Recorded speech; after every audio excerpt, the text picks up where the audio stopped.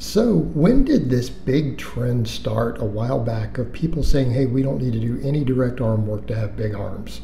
I thought I would sit down and chat with you guys and gals a little bit about this because it's something that's come up in a recent video I made discussing why we need direct arm work and that I'm evidence that we need it because, again, my arms didn't get particularly good for years and years while I was not prioritizing it and focusing on powerlifting. So when I make this statement, I want to be clear. When my original channel came out in 2012, I literally took one of those minimalist programs with no arm work and put arm work in it. Like, I made that video putting that out when I had 25 followers. I had 25 followers at that time.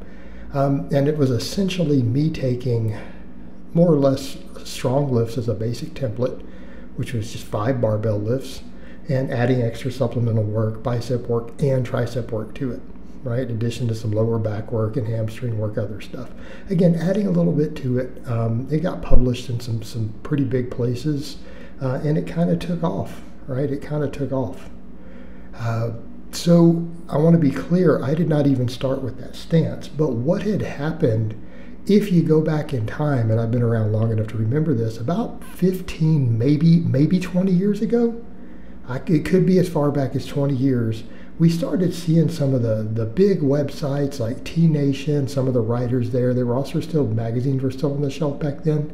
You know, in spite of the fact that a lot of bodybuilding routines had 4 or 5 different types of curls in them, and you saw all your pro bodybuilders doing, multiple types of curls, we also had writers coming out with some minimalist stuff. There were a lot of writers for these publications and websites who were saying, no, you don't have to do arm work, okay?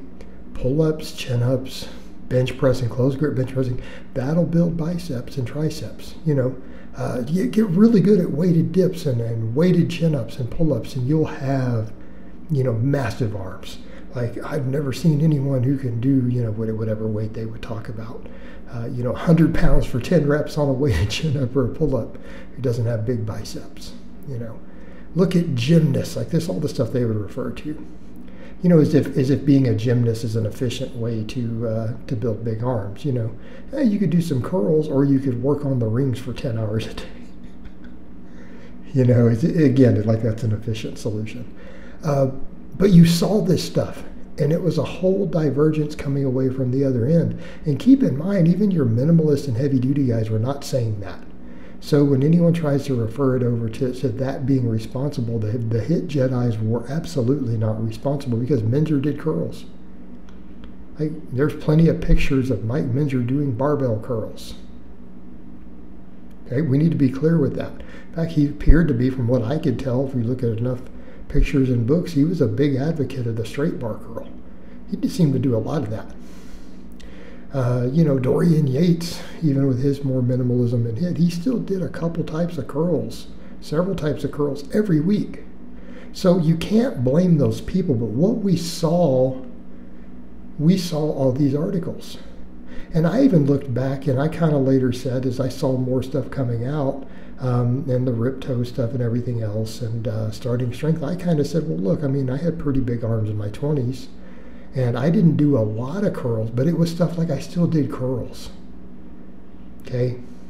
I still did preacher curls.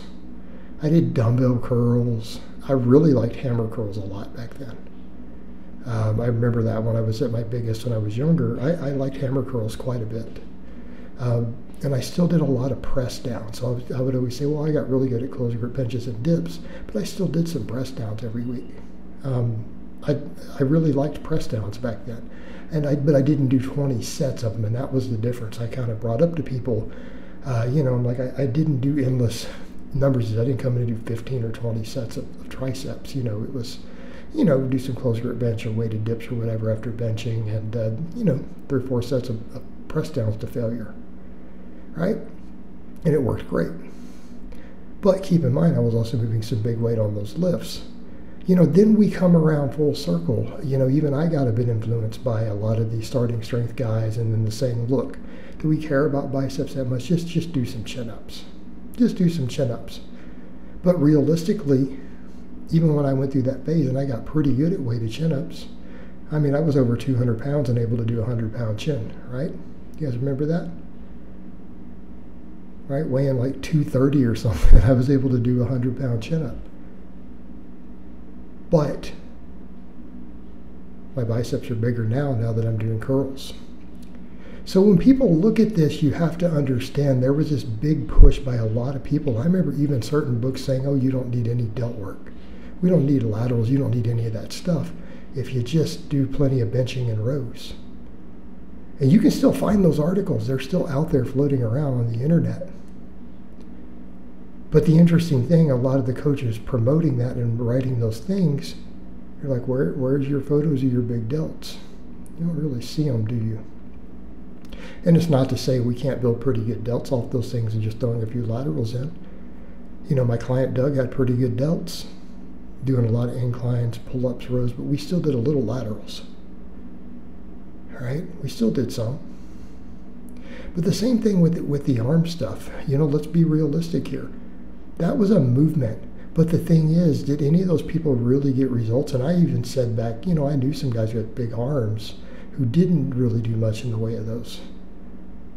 But you've got to say, what about genetics? How much did they weigh? You know, they weren't always lean either. They were usually sometimes some fatter guys. And they did throw a lot of big weight around. But they still did a little bit of curls and stuff. But, you know, you take that middle of the road philosophy I have, and I was chasing purely strength of saying, look, you know, we don't need to do a lot of these. We should probably do a little bit. Then I've come around and said, you know, I think I had it right originally. My original content that I was putting out, I'm like, no, even novices should probably do some curls. If they want big arms, yes, squat, bench, deadlift, rows, all that stuff are great. We should be doing those.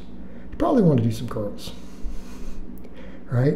At least once or twice a week, even for novices, if you want big arms. Now, as you get more advanced, the thing I'm saying, and I agree with, if you want big arms, you probably need to do a lot of curls and extensions. You need to work the angles that are not getting worked on the big compound movements. If you don't, unless you're just really gifted in the arm department, they are going to lag. That is what's going to happen, okay? So it needs to be done. And that's where I'm going to disagree with the people like Ripto and all that, who put out all that stuff. You know, oh, we don't do curls, and here's the thing. You do.